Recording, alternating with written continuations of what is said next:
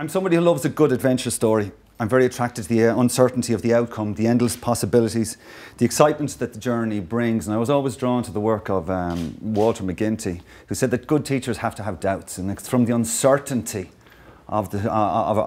it's from the uncertainty that great, incredible things can happen. And unlike most days, today I found myself in a room with adventurers, with explorers, with pioneers, each one of us with a different story to tell. And I'll do well to beat the tarantula, but I'll do my best over the next 6 minutes. But let me tell you one of my stories. Every story, of course, has a villain, a victim, and a hero. So I need you to picture the scene. Large class, in excess of 150 undergraduate students, completing a mandatory module. They receive some lectures each week, supported by tutorial classes. The lecture material is made available online through Moodle or Blackboard. We do things in the class. We fire eat, we do quizzes, we use Kahoot, we get them to use post-its. We do a range of things in our classrooms now to try and keep them engaged, guest speakers, etc. They're required to complete a continuous assessment in week 9 or 10 for 30%. It took a lot of effort to design what I thought was a clever continuous assessment, a multiple choice exam. And it had two purposes. One, to give them a summative grade, to let them know how they were doing. Second, of course, which was more important for me, was it was a formative exercise. So to prepare them for the final exam they had 6 or 7 weeks later. So everything seems great, except there's one problem. They're only scoring 44% on average. 44%. I told you I needed a villain. I found it. It's those lazy, spoon-fed millennials. Those students who just won't do a tap. Or at least when I walked up and down the corridors and attended meetings in GMIT, that's the common narrative that I heard. But I didn't buy into that, to be honest. So I read a bit. And I spoke to colleagues. And I chatted to students. And after a couple of litres of coffee, I actually realised that the students, in fact, were the victims of the piece. My assessment was wrong. The way I was approaching it was wrong. And it wasn't right on students, and I needed to do something about it. And this was also quite personal to me because they were scoring 40% in my field. And then I realised something even more important. I was actually also a victim. So I decided I wanted to do something about it, and I looked inside my own discipline. In the mid-70s, to where two academics, Hackman and Oldham, we came up with a model which sort of said it wasn't the characteristics of the job holder, it was the characteristics of the job that led to positive outcomes. And they're here on the right-hand side. Increased motivation, increased satisfaction, increased engagement with what it is that you're doing. So my idea was quite simple. I changed it. And I said, I'm going to have an assignment characteristics model. Simply, I was going to do something, if I could, that would be more meaningful to students, that would give them more autonomy, and that would actually enable me to give them as much feedback as possible. Remember, there's over 150 in the class. Okay? So my particular module, my area is human resource management, and it was a second-year undergraduate module for human resource management students. So I looked at the module learning outcomes. I looked at the content, I looked at the sequence in which we could deliver the content, and I said, right, I'm going to get them to set up mock recruitment agencies. Now, I just want to take a second to look at the photograph because you'll get an idea of what they're at.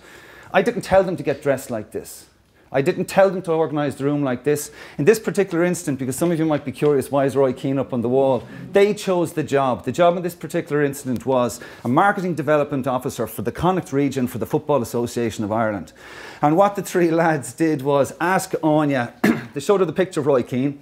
First of all, did she know who he was? She did, right? And then they said, Roy Keane is very, very brash. Is he the kind of person that the FAI should be using to promote soccer? I didn't tell them to write that question. They came up with that themselves. Okay? So I'll go on. Basically what the students had to do is I chose a group-based assignment for a number of reasons. First of all, employers expect better soft skills from graduates, including teamwork. And forming groups also reduced the number of assessments I had to assess, which freed me up to give them more forward feedback more often. I also adapted a group assessment approach by Bloxham and Boyd, which is in one of the teaching exemplars, to address legitimate student concerns over having a passenger on their team. Students were required to self-form their groups. I didn't do it. Agree on a group name, create and sign a group contract, identify a job that they might like to interview for on graduation. I prescribed very, very little. They had to work it all out themselves. They had to collaborate. When will we meet? What will we do? Keep minutes of the meeting. Store documents online. They had to interview people, record the interview so that I could have a look back at them afterwards. They did everything. Autonomy. Okay. Groups were encouraged to sit together at lectures, and I would punctuate the lecture hour with opportunities for them to discuss what I had just spoken about. Timetable tutorial classes were used essentially as feedback sessions. I told them, come together as a group because you're supposed to be there, and show me what you've done, and I'll tell you whether you're on the right track or not. They came.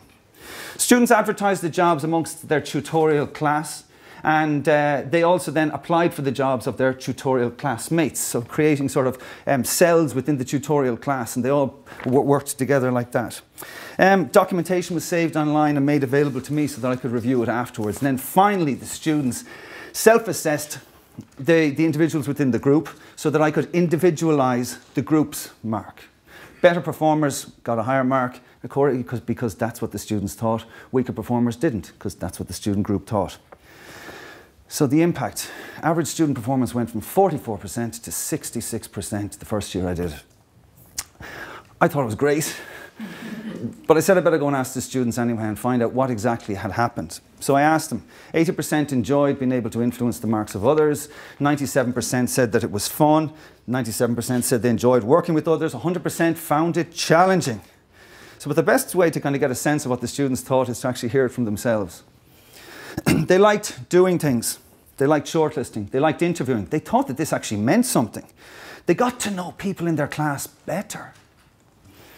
I tweaked the assignment after receiving the students' feedback, and then I did it a second year, and it went from 66% to 69%. I mentioned at the start that every story has a villain, victims, and a hero, and I think the hero in this piece is actually the spirit of adventure. It's the curiosity to try and understand more and to take action. And that famous academic, Tina Turner, famously sang that we don't need another hero. But all of us in this room know that that's not true.